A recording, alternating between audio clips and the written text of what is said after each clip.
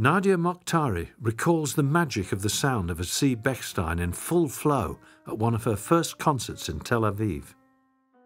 I remember it to be really, really special. It was in Israel, and I was preparing for a performance at the Museum of Arts in Tel Aviv, and there was this old Bechstein, and I had to play Jean-Philippe Rameau's suites, and I remember it to be striking because the sound was completely different.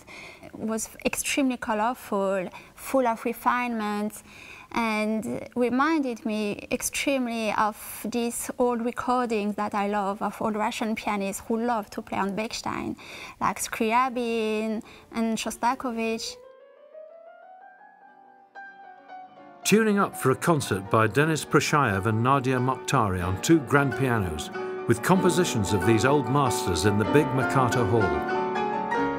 Quite different spatial conditions than in times gone by, yet today's Bechstein has managed to transfer the secrets of its legendary sound to the modern auditorium.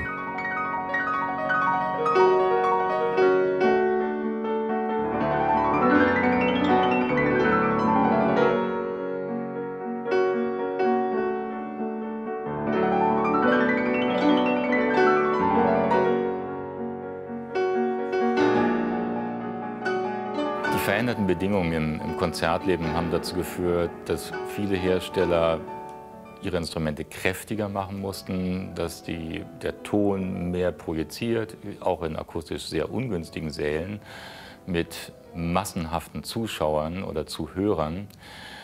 Und das hat bei vielen dazu geführt, dass sie ihren Ton sehr viel lauter, sehr viel härter und auch sehr viel brillanter gemacht haben.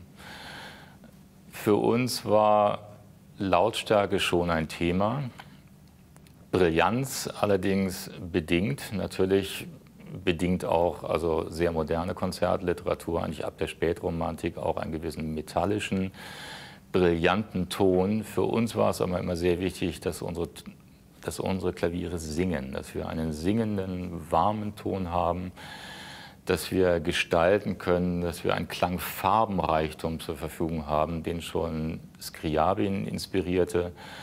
Und ich denke, dieser warme, singende Ton, diese Farbvielfalt, das ist etwas, was Bechstein wirklich charakterisiert.